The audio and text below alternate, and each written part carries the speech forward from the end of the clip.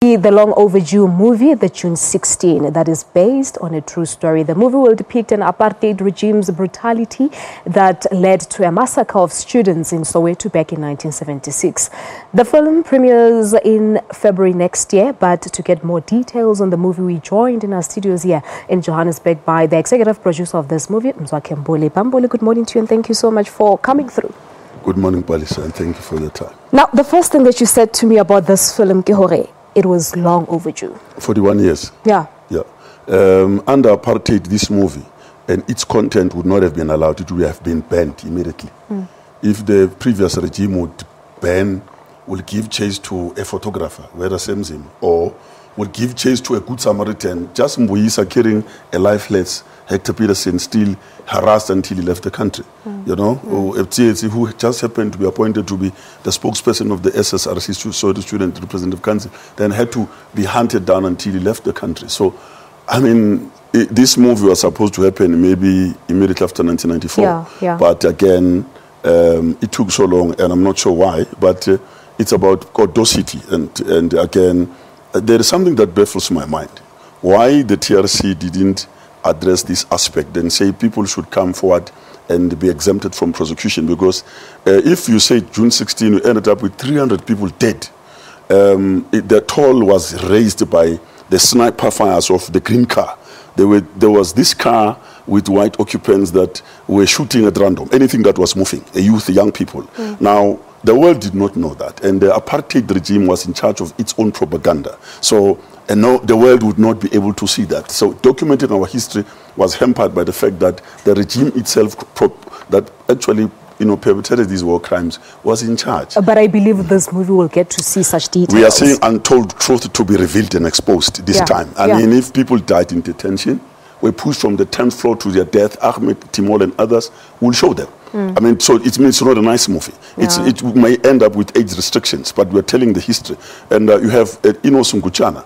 You know, every year people don't know why June 16, even this year I'm sure they'll do. The march starts at Naledi High School, Morris Isaacson to Orlando West, where Hector Peterson Memorial. But people don't explain, they don't know why. Morris, when the department or Bantu Education said now Afrikaans was going to be the medium of instruction, Inosun Guchana, he was a brave student in Naledi High. He wrote a letter to the minister saying we reject Afrikaans.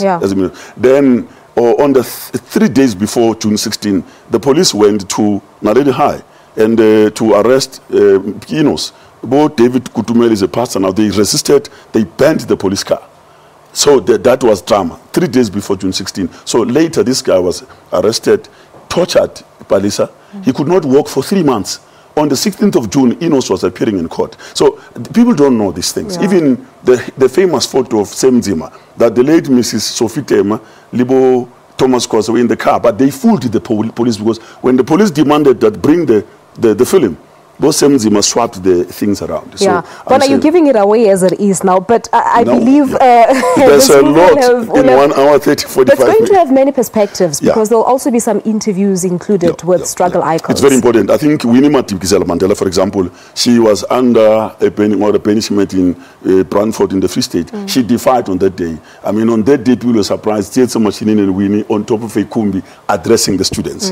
Now, but we have Bosesama Zibugo, you have got Bishop Tutu, you've got a number of people, whether Tienmon Sitsi, whether Laibona Mabasa, Pule or Panumokhati, who left with Tiotsi to exile. There are a lot of these people, Tami Mazwai, Tom Mantata, they're not, these Father Mukatu and them. So these people, you know, shortly before the movie starts, it's the special feature, they've got to actually tell the world what happened, how they felt, how they survived, and the families of those who have disappeared without trace have got to say, although there's no closure, they've lost their loved ones. All right. Now, this movie, why is it necessary? I mean, we have a similar, should I call it a movie or just a film, Sarafina, that was talking more or less the same thing about June 16. So Sarafina, they are dancing, it's music. They go, you know, Sarafina, has no part where you had sniper fires. People were shooting people like animals in a game reserve. Sarafina doesn't show people being thrown from the 10th floor to their death. Sarafina doesn't depict torture.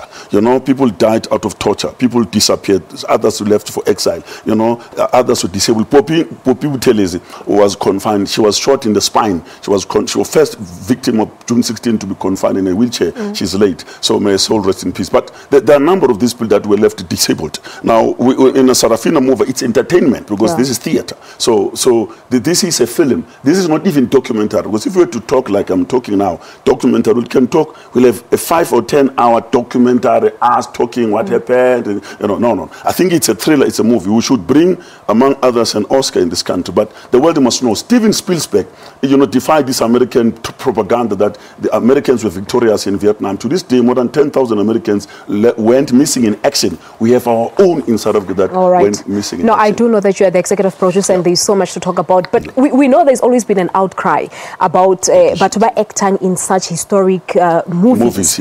I would want to believe that you want to do away with that. Talk to us about the cast. Is it proudly South African cast on? You talk of the national team. Yeah. We've got a galaxy of stars in this country. Okay. All movies, all soapies in this country, we see our fellow South Africans who are proudly South African. So from Yossi Dingo to Generation to Spy, you can name all these. We've got our own. So we don't need foreign artists to tell our story. The world will be able to get the story because we'll market it to all corners of the globe. But I'm saying yes, now is the time. It's an idea. Whose time has come for us to record this for future generations. And thanks to MEC Panyazele Sufi, Department of Education, Arts and Culture, Gauteng, Ms. May Faith Mazibugo, Gauteng Film Commission, and SABC. It sounds like quite an interesting one, like you said, but emotional as well. It is. So when are we likely to see it? When is it expected to be out? People are likely to see before June 16 of 2017. You are likely to see a pilot. Of 2017? You may see snippets, a teaser, of what may happen in one of the scenes that will actually shake the country and will mesmerize the world. But definitely, we are not in a hurry. Will Smith, his movie was announced last year, the 3rd episode. It will appear in 2019. So we'll be ready for the Oscars in 2019. But people should stay tuned. We have started the hype now. Caps, T-shirts, everything. People should, Pamper stickers. We start now. Yeah. All right. No, thank you. Let's leave it at that. Thank you so much. Thank you very much. Viva SABC. Thank you so much. Executive producer for the June 16 movie that will be out snippets just before June 16 this year, but everything out next year. Be on the lookout for that one. Let's take a break here on the show. Still so much more to come. Stay tuned.